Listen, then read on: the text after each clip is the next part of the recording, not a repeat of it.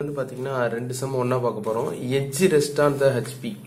Edge rest on the HP இருந்தா எப்படி இருக்கும், corner rest on the HP இருந்தா எப்படி இருக்கும், இது ரெண்டுத்துக்கும் உள்ள டிஃபரன்ஸ் தான் இந்த சம்ல நம்ம பார்க்க போறோம். ஓகேவா. ஃபர்ஸ்ட் சம் பாருங்க, ஸ்கொயர் பிரமிட். ஓகேவா, இதுவும் ஸ்கொயர் பிரமிட் தான். ஓகேவா, ரெண்டுமே என்னது, இதுவும் ஸ்கொயர் பிரமிட் தான், இதுவும் ஸ்கொயர் பிரமிட் தான். இதுல எந்த வித்தியாசமும் இல்ல. So square pyramid of base side 30 mm. ஓகேவா, இதுவும் 30 mm தான், இதுவும் 30 mm தான். சோ அப்ப இது ரெண்டுமே எவ்வளவு, பேஸ் சைடு 30 mm தான். ஹைட் வந்து பாருங்க, இது 50 mm, இதுவும் 50 mm தான். சோ ரெண்டுமே ஹைட் வைஸ் வந்து பாத்தீங்கன்னா என்னது 50 mm தான். ரெஸ்ட் ஆன் த ஹெச்பி, இது ஹெச்பி, இதுவும் ஹெச்பி தான். ரெண்டுமே இதுல ரெஸ்ட் ஆயிருக்கு, ஹெச்பில தான் ரெஸ்ட் ஆயிருக்கு. ஓகேவா, ஐ மீன் ஹெச்பி. இங்க இருக்கிறது விபினா இது ஹெச்பில தான் ரெஸ்ட் ஆயிருக்கு. ஆன் ஒன் ஆஃப் இட்ஸ், இங்க தான் ப்ராப்ளம் டிஃபர் ஆகுது. On one of it's base edge. ஓகேங்களா, இது நல்லா கவனிக்கணும், இது important. One of it's base, base எட்ஜ்னா இதான் நம்மளுடைய பேஸ் எட்ஜ். ஓகேவா, இதுல ஹெச்பில ரெஸ்ட் ஆயிருக்கு. இது வந்து பாருங்க one of it's corner equal incline. ஓகேவா, இதுல இந்த போர்ஷன் ஈக்குவல், இது வந்து எட்ஜ்ல ரெஸ்ட் ஆயிருக்கு, இது வந்து இதுல ரெஸ்ட் ஆயிருக்கு, கார்னர்ல ரெஸ்ட் ஆயிருக்கு. சோ எட்ஜ்ல ரெஸ்ட் ஆயிருக்குன்னா எப்படி வரையணும், இது ஸ்கொயர் பிரமிட் எப்படி வரையணும், கார்னர்னா எப்படி வரையணும், இப்படி வரையணும். ஓகேவா, சோ அப்ப இந்த இடம் என்னுடைய கார்னரா இருக்கும். சோ கார்னர் ஈக்குவல் இன்க்ளைன் அப்படின்னா பாருங்க, இது இப்போ ஈக்குவலா இன்க்ளைன் ஆயிருக்கு. ஓகேவா, ஐ மீன் இதுல இது கூட சொல்லலாம், இது ஈக்குவல். ஆனா இது பாருங்க, இது இப்போ எப்படி இருக்கு, எட்ஜ் ரெஸ்ட் ஆனது ஹெச்பியா இருக்கு. ஓகேவா, சோ இப்படி வரையணும் இன்னொரு டயக்ராம், இன்னொரு டயக்ராம் இப்படி வரையணும். சோ இது இம்பார்ட்டன்ட். ஆக்சிஸ் இஸ் இன்க்ளைன்ட் எவ்வளவு, 45 டிகிரி டு த ஹெச்பி. ஓகேவா, சோ இப்போ இது என்ன பண்ணுது, இதோட ஆக்சிஸ் வந்து ஹெச்பிக்கு எவ்வளவு பண்ணுது, 45 டிகிரி இப்படி டில்ட் ஆகுது. சோ இப்போ இதோட ஆக்சிஸ் இப்படி டில்ட் ஆகுதுன்னா இப்படி இருக்கு, இதுக்கு நடுவில் இருக்க இந்த ஆக்சிஸ் இதான் ஆக்சிஸ்னா இது இப்படி டில்ட் ஆகுது. இந்த ஆங்கிள் எனக்கு எங்க தெரியும், விபில தெரியும். ஓகேவா, இதுக்கு என்னோட கைதா விபினா இந்த விபில எனக்கு இதோட ஆங்கிள் தெரியும். சோ இப்போ இதான் ஆக்சிஸ் அப்படின்னா எனக்கு டில்ட் ஆகுது, விபில இந்த ஆங்கிள் எவ்வளவு அப்படின்றது எனக்கு தெரியும்.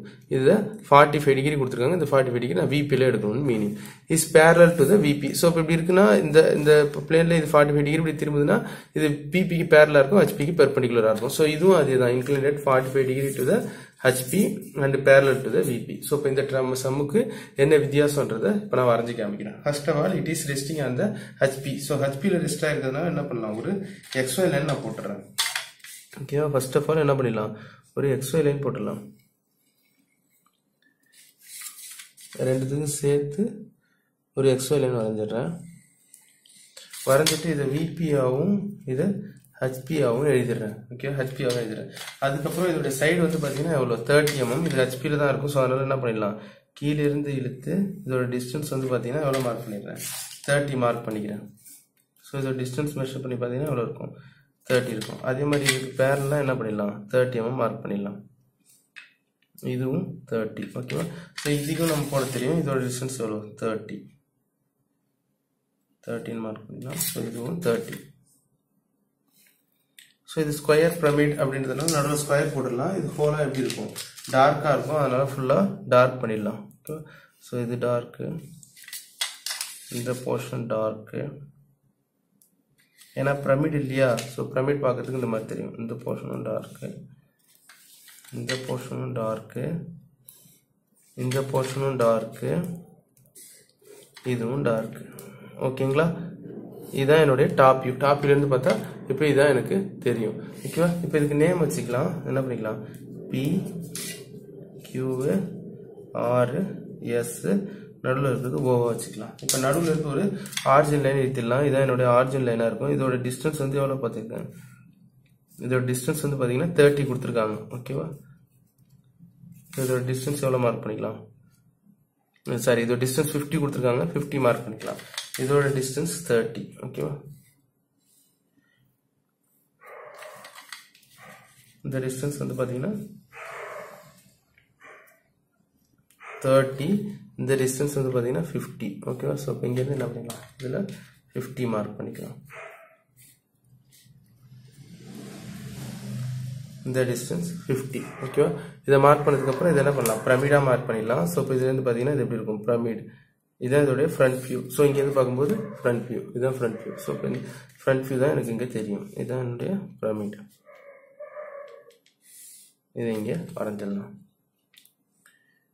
இதான் என்னுடைய ஃப்ரண்ட் வியூ. ஸோ இப்போ இங்க இருந்து பார்க்கும்போது விபில தான் தெரியும். இப்போ இங்க இருந்து பாத்தீங்கன்னா இங்க இருந்து நம்ம பார்க்கும்போது QR தெரியும், PS தெரியாது. ஸோ இப்போ Q' பிராக்கெட்ல P', இங்க வந்து பாத்தீங்கன்னா R' பிராக்கெட்ல S'.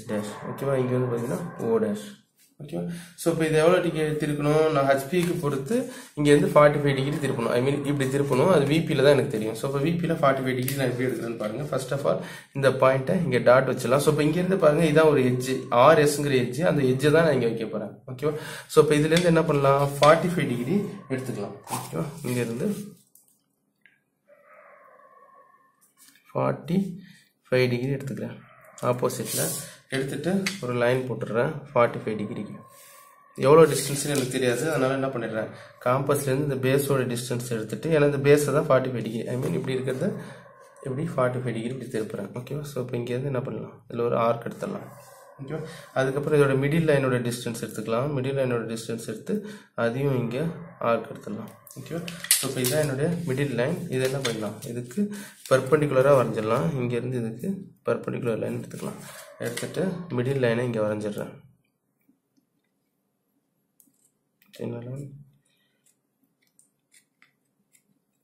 ஸோ சிலிசன் இப்போ இந்த டிஸ்டன்ஸ் 45 எடுத்தோம் அப்படின்னா கண்டிப்பாக இந்த டிஸ்டன்ஸ் எனக்கு எவ்வளோ இருக்கும், 45 தான் இருக்கும். அதனால தான் இவங்க ஆக்சிஸ் 45ன்னு கொடுத்துருக்காங்க. அப்போ இந்த ஆக்சிஸ் 45 இருக்கும். இப்போ இதை என்ன பண்ணிடலாம், க்ளோஸ் பண்ணிடலாம். ஸோ இப்போ இங்கேருந்து இந்த டிஸ்டன்ஸை கரெக்டாக எடுத்துட்டு இது க்ளோஸ், இது க்ளோஸ், இது க்ளோஸ், இதை ஃபுல்லாக க்ளோஸ் பண்ணிட்டா சிலிசன் இங்கே ஆர்எஸ் இருக்குங்களா, அது இங்கே கீழே வரும். ஸோ இப்போ R1 டேஷ் ப்ராக்கெட்டில் S1 டேஷ். ஓகேவா. ஸோ அப்போ R1 டேஷ் S1 டேஷ்னா இதான் என்னது, என்னுடைய எட்ஜ். அந்த எட்ஜ் தான் இப்போ இதில் ரெஸ்ட் ஆயிருக்கு, XYL ரெஸ்ட் ஆயிருக்கு. அப்போ அது ஹெச்பியில் ரெஸ்ட் ஆயிருக்கு. அதான் நம்மளுடைய கொஸ்டின். பேஸ் எட்ஜ் ரெஸ்ட் ஆனது ஹெச்பி. பேஸ் எட்ஜ் பாருங்க, 2 பாயிண்ட் ரெஸ்ட் ஆயிருக்கு. அப்போ இந்த 2 பாயிண்ட் ரெஸ்ட் ஆயிருக்கு. அதே மாதிரி இங்கே Q1 டேஷ் ப்ராக்கெட்டில் P1 டேஷாக இருக்கும், இது O1 டேஷாக இருக்கும். இப்போ கீழே இதில் என்ன பண்ணிடலாம், அப்படியே எக்ஸ்டெண்ட் பண்ணிடலாம். ஸோ இப்போ இங்கேருந்து என்ன பண்ணிடலாம்,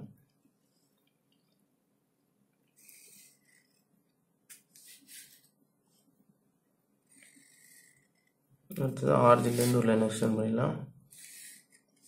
அடுத்தது இதுலேருந்து எல்லா லைனையும் கீழே ஹரிசான்டலாக எக்ஸ்டெண்ட் பண்ணிடலாம். ஸோ இப்போ இதில் எக்ஸ்டெண்ட் பண்ணால்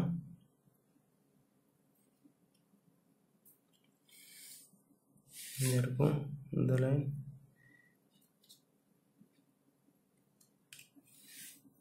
நடுவில் இருக்கிறது ஆரிஜின் லைனாக இருக்கும். ஓகே.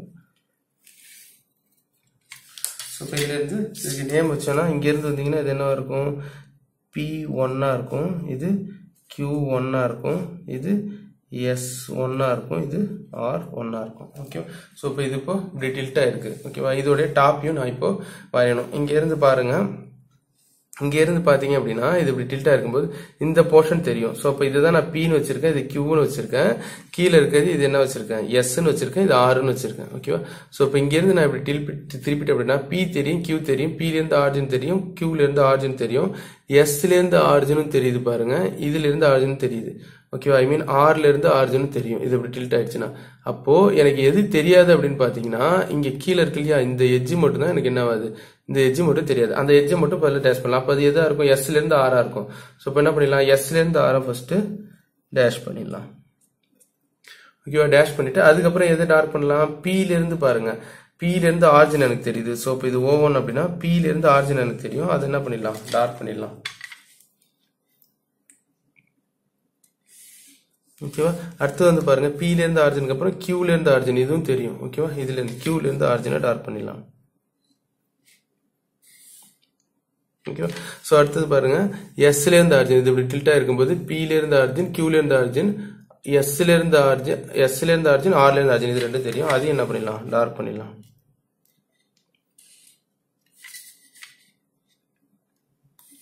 ஓகே. அதுக்கப்புறம் பார்த்தீங்கன்னா இந்த Sலேருந்து R மட்டும் தான் தெரியாது, மிச்சம் எல்லா போர்ஷனும் Sலேருந்து R இங்கே கீழே இருக்கலாம், இந்த எட்ஜ் மட்டும் தெரியாது, இது எல்லா போர்ஷனும் தெரியும். அதெல்லாத்தையும் என்ன பண்ணிடலாம், டார்க் பண்ணிடலாம்.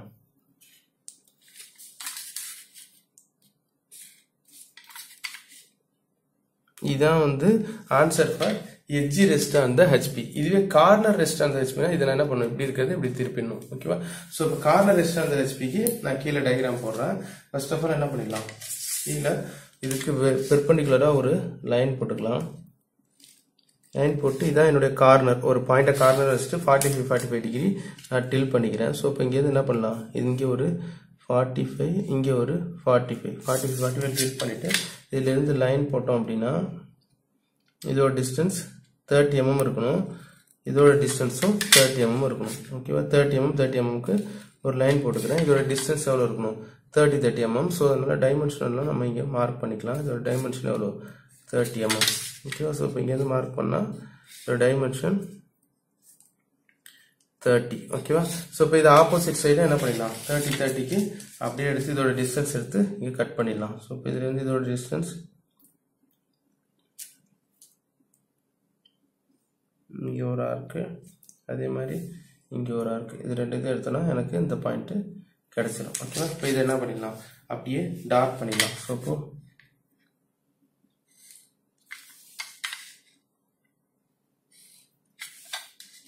எட்ஜ் கார்னர் ரெஸ்ட் அந்த ஹெச்பியாக இருக்கும். ஓகேவா? இப்போ இது டார்க் பண்ணிடலாம். இது மிடில் வந்துடும், இதுவும் மிடில் வந்துடும். ஓகேவா? ஏன்னா பிரமிட் இல்லையா? ஓகேவா? ஸோ இப்போ அதே மாதிரி என்ன பண்ணிடலாம்? இதை பீன்னு வச்சிடலாம். ஒரு போர்ஷனை என்ன பண்ணிடலாம்? பீன்னு வச்சிடலாம். இது கியூவு, இது ஆறு, இது எஸ்ன்னு வச்சிடலாம். ஓகேவா? இதோட ஃப்ரண்ட் வியூ வேணும் அப்படின்னா இது நடுவில் இருக்கிறது ஆர்ஜின். ஃப்ரண்ட் வியூ வேணும் அப்படின்னா இது என்ன பண்ணிடலாம்? மேலே ஷிஃப்ட் பண்ணணும். ஸோ இப்போ மேலே ஷிஃப்ட் பண்ணால் இதுலேருந்து எடுத்துடலாம். மேலே எடுத்துட்டு அதோட டிஸ்டன்ஸ் எவ்வளோ? 50 கொடுத்துருக்காங்க. அதுலேருந்து எவ்வளோ எடுத்துக்கலாம்? 50 எடுத்துக்கலாம். ஸோ இப்போ இந்த டிஸ்டன்ஸ் வந்து பார்த்தீங்கன்னா எவ்வளோ இருக்கும்? 50 இருக்கும். இந்த டிஸ்டன்ஸ் 50 எடுத்துட்டு என்ன பண்ணலாம்? இந்த எல்லாத்தையும் ஸ்லாண்ட் ஹெட்ஜ் எல்லாத்தையும் டார்க் பண்ணிடலாம். இது டார்க்கு,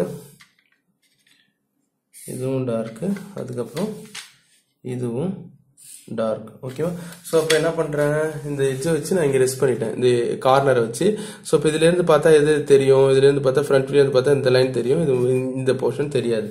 ஸோ இப்போ இங்கேருந்து பார்க்கும்போது இந்த நடுவில் இருக்கிற லைன் வரையணும். ஏன்னா இது என்னது? இங்கேருந்து பார்க்கும்போது இது 3 லைனாக தெரியும். ஏன்னா இதானே என்னுடைய ஃப்ரண்ட் வியூ. இப்போ இதான் என்னுடைய ஃப்ரண்ட் வியூ. அப்போ இந்த லைன் எனக்கு தெரியும். முன்னாடி எட்ஜ் ரெஸ்ட்டாக இருக்கும்போது என்ன இருக்குது? ட்ரையாங்கிளாக அப்படி தெரிஞ்சுது. ஓகேவா? இந்த நடுவில் இருக்கிறது நம்ம ஆர்ஜின் லைனாக மார்க் பண்ணோம். ஆனால் இப்போ எப்படி இருக்கு? கார்னர் ரெஸ்ட் பண்ண மாதிரி இருக்கு. இந்த கார்னர் ரெஸ்ட் பண்ணும்போது இந்த லைனு, இந்த லைனு, இந்த லைனு எனக்கு 3 லைனு தெரியும். ஸோ அப்போ அந்த 3 லைனு இங்கே வரைஞ்சாச்சு. ஓகேவா?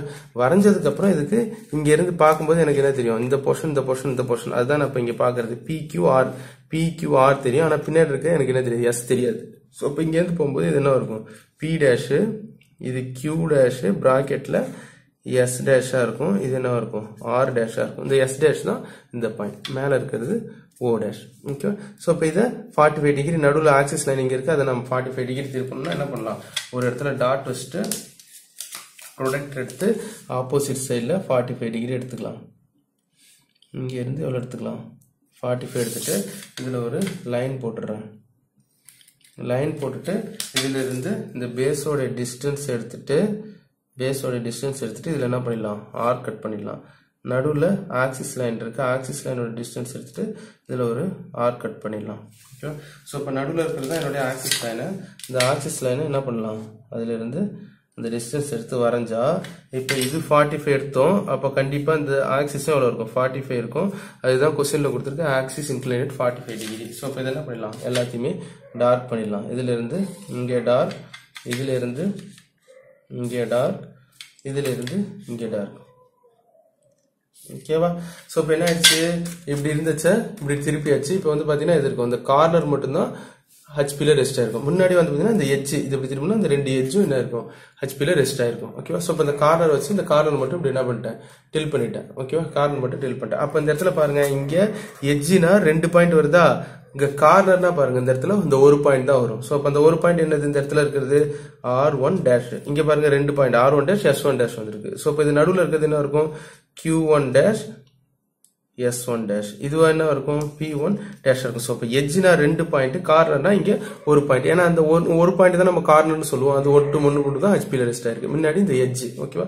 நடுவில் இது O1 டேஷ். இப்போ இது எல்லாத்தையும் கீழே எழுத்தனா இதுதான் இதோட ஃபைனல் ஆன்சரா இருக்கும். ஸோ இப்போ இதுலேருந்து என்ன பண்ணலாம்? வெர்டிக்கல் லைன் போட்டுடலாம்.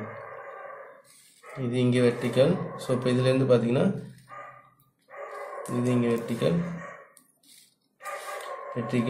இதுலேருந்து இது வெர்டிக்கல். ஸோ இப்போ இதில் நடுவில் இருக்கிற லைனும் தெரியும். அதனால என்ன பண்ணுங்க? இந்த லைனையும் டார்க் பண்ணிடுங்க. ஏன்னா நமக்கு 3 லைன்ஸ் தெரியும் இல்லையா? இது இப்படி டில்ட் ஆச்சுன்னா இந்த 3 லைனும் தெரியும் இல்லையா? 45 டிகிரி. அதனால டில்ட் பண்ணிட்டு ஹரிசான் லைனும் போட்டுருங்க. ஸோ இப்போ இங்கேருந்து என்ன பண்ணிடலாம்? இதுல இருந்து கீழே போட்டால் எஸ்ல இருந்து ஒரு லைன் வரும். எஸ்ல இருந்து ஒரு லைன் எஸ்ல ஜாயின் ஆகும், அடுத்தது ஆர்ல இருந்து 2 லைன், அப்புறம் ஆர்ஜின் வரைக்கும் இது போகும், அடுத்தது கியூல இருந்து ஒரு லைன் போகும். ஓகேவா? ஸோ இப்போ இதான் இதோட லைனா இருக்கும். இதுக்கு நேம் வச்சிடலாம்.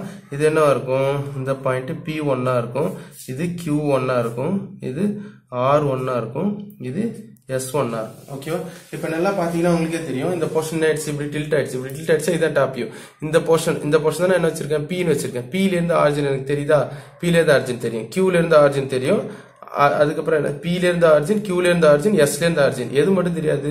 இந்த R ல இருந்து ஆரிஜின் தெரியாது. ஓகேவா? அதே மாதிரி இந்த P ல இருந்து பாருங்க, இந்த S தெரியும், P ல இருந்து பாருங்க இந்த Q தெரியும். ஓகேவா? எனக்கு எது தெரியாது? இதுக்கு ஆப்போசிட்ல இருக்கிற இந்த போர்ஷன், ஐ மீன் இது Q ல இருந்து ஆரும், S ல இருந்து ஆரும், R ல இருந்து ஆரிஜினும் தெரியாது. இந்த போர்ஷன் ஏன்னா இது அப்படியே என்ன ஆயிடுச்சு, இங்க இருந்து பாத்தீங்கன்னா அது ரெண்டும் அப்படியே கீழே போயிடுச்சு. ஓகேவா? சோ இப்ப முதல்ல தெரியறத டாட் பண்ணலாம். இந்த 3 லைனே தெரியும், PA S Q, இது 3 ஆரிஜினுக்கு போகுது, இதெல்லாம் இந்த போர்ஷன் வரைக்கும் தெரியும். இது வரைக்கும் என்ன பண்ணிடலாம்? ஃபர்ஸ்ட் டாட் பண்ணிடலாம். சோ இப்போ இது என்னன்னா இது எப்படி இருக்குன்னு வச்சுக்கலாம். சோ இது நிக்காம, ஓகேவா? சோ இதுல இருந்து இது டார்க், இதுல இருந்து இது டார்க். ஓகே, அதுக்கப்புறம் இதுல இருந்து இந்த போர்ஷன் 3 லைன் டார்க் பண்ணலாம். எஸ்ல இருந்து